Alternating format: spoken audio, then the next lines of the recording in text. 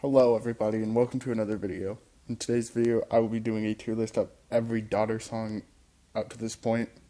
At this point everybody knows the lead singer of this band sucks, he's a horrible person.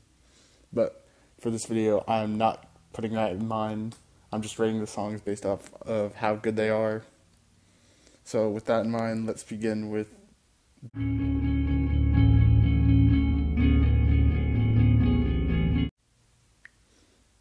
the debut EP. So this EP is the first release of the band. It's like mathcore, not my favorite genre. But let's begin with track 1, Hello Assholes. I think the intro to the song is nice, but I literally do not care about anything else on the song, so I am going to put this song in the D tier. Next up, Flattery. It's super short, but I am not interested at all. This is another D tier. Next, A Room Full of Hard-Ons. The first minute of the song is pretty good, but the last 30 seconds, boring.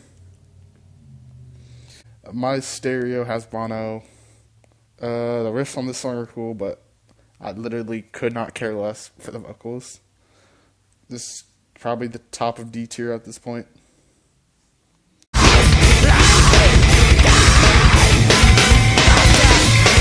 Alright, next is Canada Songs, their first album. First we have Fur Beach.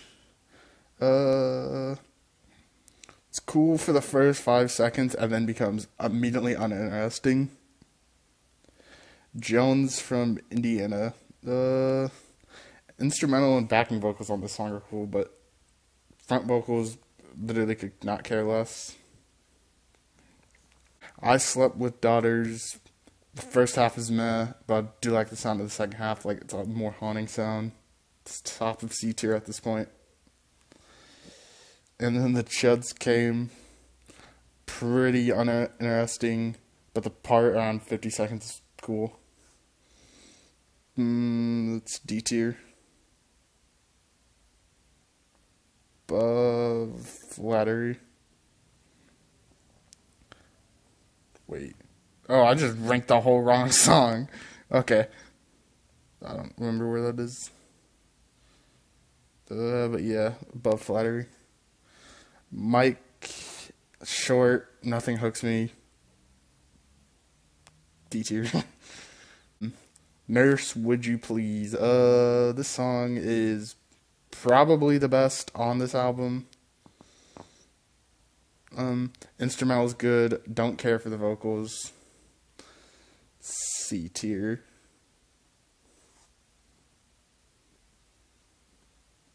Oh no, I put it like bottom of C tier. I don't give a shit about Wood. The guitar and bass on this song are good, but vocals don't interest me at all. It's currently top of D tier though. Pants Meat Shit, funny name, explosive but boring. Also, the guitar in the beginning is stupid as hell, so don't like that. So that is going in D tier. Damn Those Bloodsuckers. Instrumental was nice, vocals are boring. Top of D tier. The Ghost with the Most. This is like the worst song, in my opinion, they've ever made. First 40 seconds are like similar to the rest of the album, and then around 40 seconds, the stupidest fucking guitar riff comes in, and then the song just never recovers from there. Which is why I'm going to put this in F tier.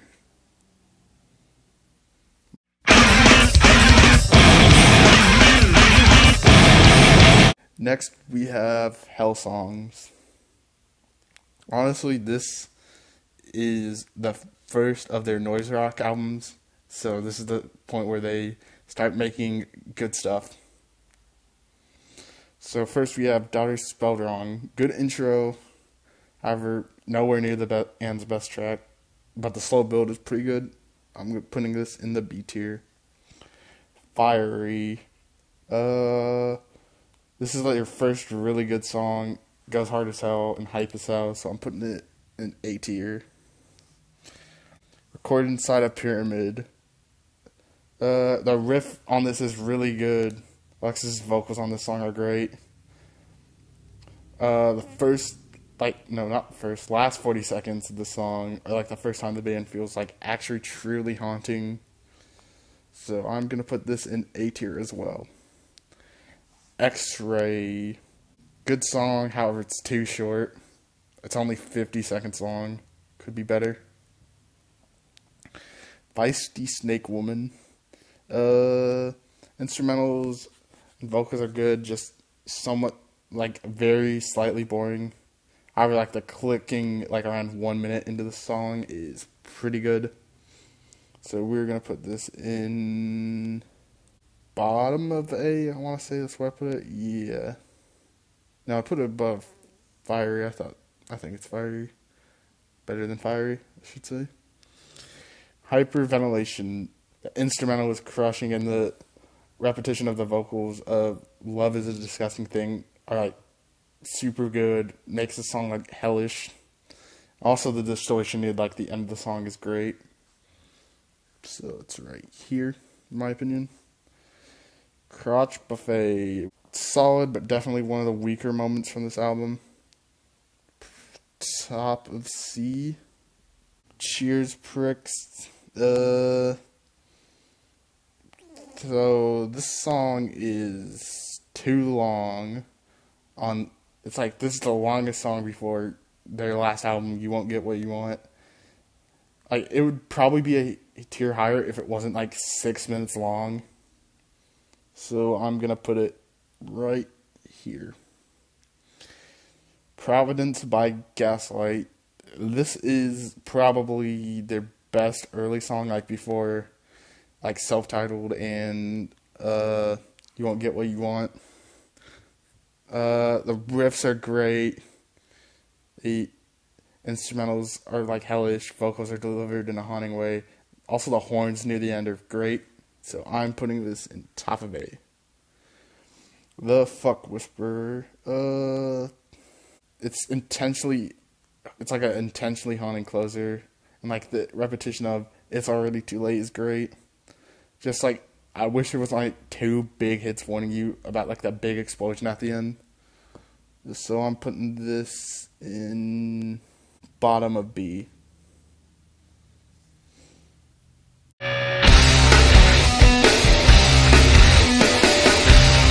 Next we have the covers.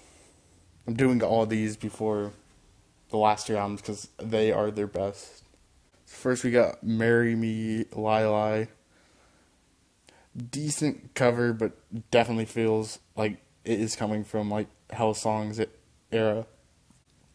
I'm putting it below I Slept With Daughters. Radio Friendly Unit Shifter. Good cover. Just, it fits the style they're going into, like, You Won't Get What You Want. I'm putting this in B tier.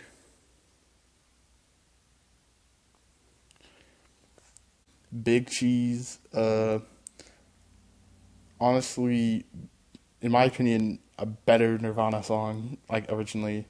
So it's just another good cover, and it very much sets up more the You Won't Get What You Want style. And I'm putting it in A tier, below Snake Woman. Actually, no, below Fiery.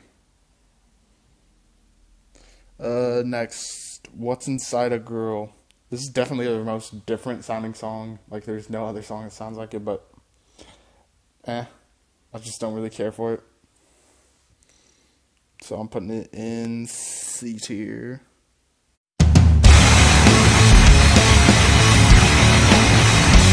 Next, we have Self-Titled.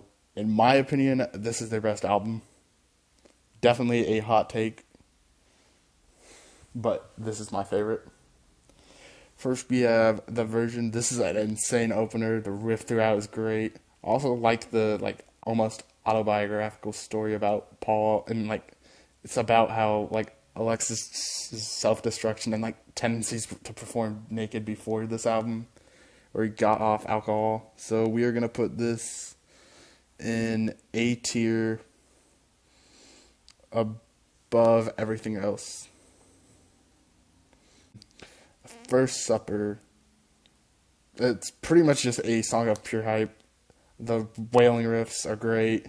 The vocal delivery is great. Just like the booming riffs around the 2-minute mark just make it go into like the calming, like the more calming part better. So I'm putting it in A right under the Virgin. A hit. This is my second favorite Daughter song. It's like easily their most catchy song and the best place to start. The opening riff is like great. The opening verse just keeps the energy moving.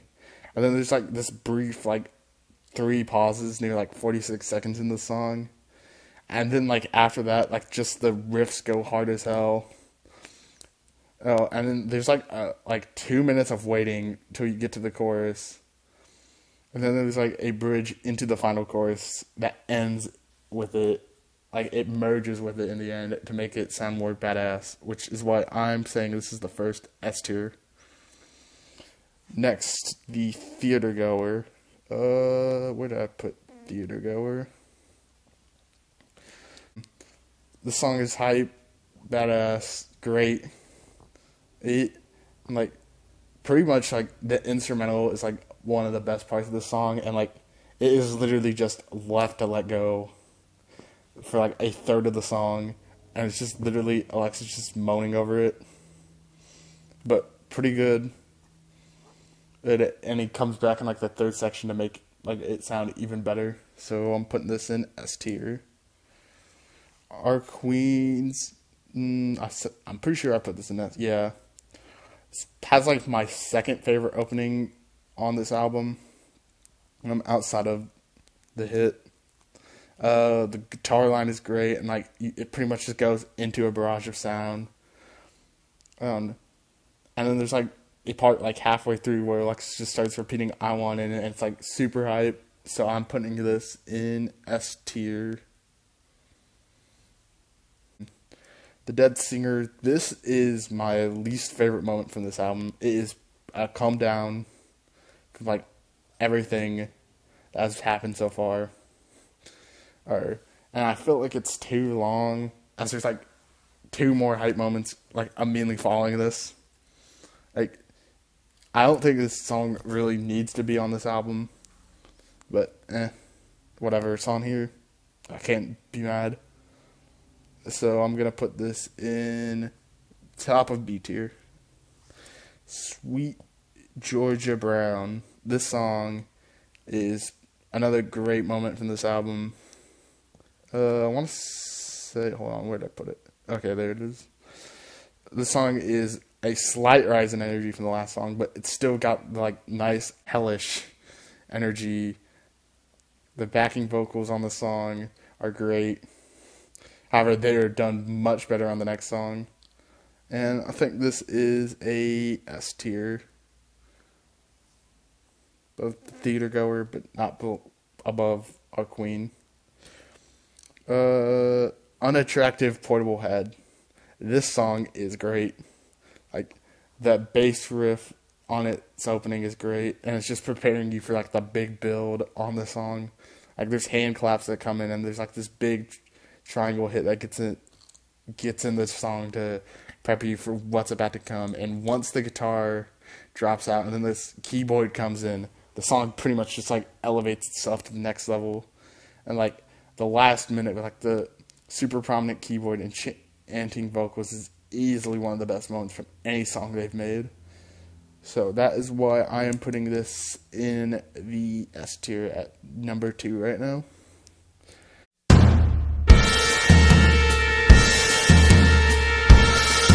And finally, we have You Won't Get What You Want.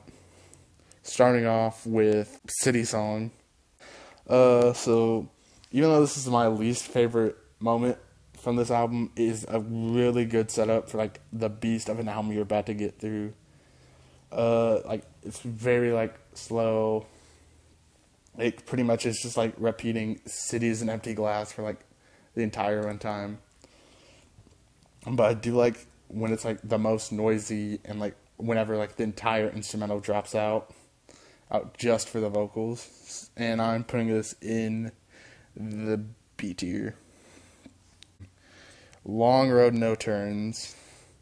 This song is a pretty much perfect showcase for what you're about to get into. It's perfect. It's like beautiful, or like it has beautiful instruments in the background with like a super haunting instrumental.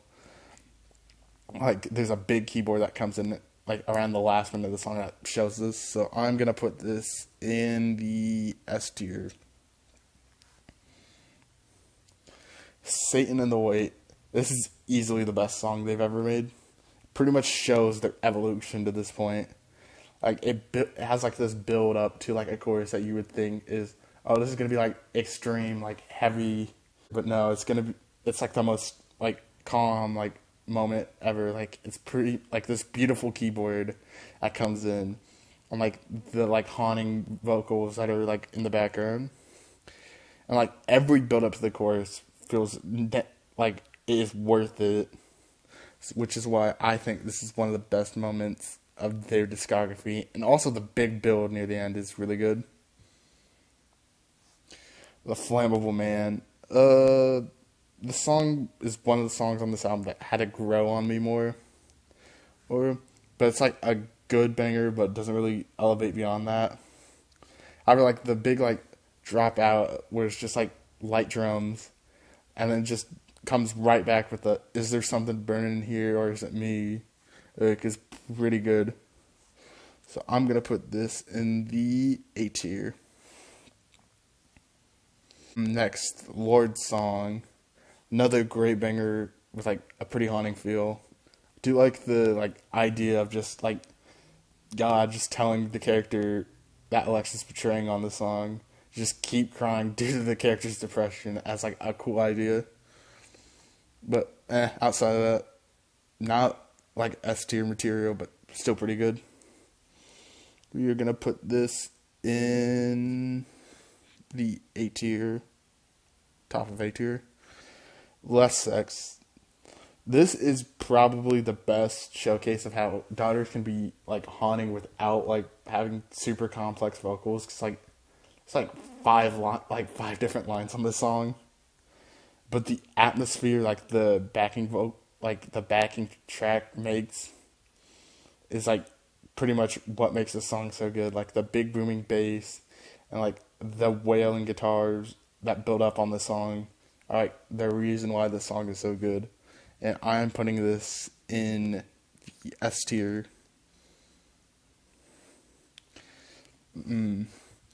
Daughter. The song's really good. Has probably the best groove out of any song on this album, because it's got like this bossa nova-esque drum beat. However, like once every instrument comes in, like the song really goes into full swing. And like the same dead hand knocking at the door line is really good. And the lead up to like the outro of the like repetition of knowing they'll die here there is great, which is why I am putting this song in the S tier. The Reason They Hate Me. This is the best banger on this album. I'm like pretty much just kick your ass for like the 4-minute runtime. It's S tier. Next, Ocean Song. This is the like best showcase of Daughters writing on a song. Like pretty much is a song written about Paul from Self-Titled. It's mental collapse and just him running to the ocean like after this collapse. Like pretty much the instrumental like shows how haunting like the vocal like lyrics are. And like the wailing guitars and like the noisy drone underneath it are great showcases of this, and I'm putting this in the S tier. Finally, Guest House. This song honestly did not initially click with me when I first heard it. Or I enjoyed it more like the first time I listened to this album on like physical vinyl. Like pretty much the song is just like a big distressing mess of Alexa trying to enter someplace. Like, however, the instrumental on this like has like an orchestral element that comes in like halfway through the song. And, like that is like the best moment of the song. Like pretty much sitting through this album and getting hit with like this like overwhelming barrage of noise, just to be met with like this fucking like orchestra at the end of the song. It's probably like the best moment on this album. Like pretty much this song like will bring me like slightly teary-eyed just because how fucking raw it is, which is why I'm putting this in the S tier.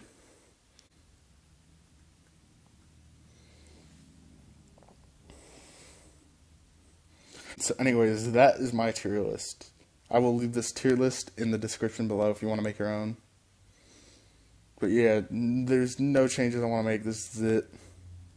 And with that in mind, I will see you in the next video.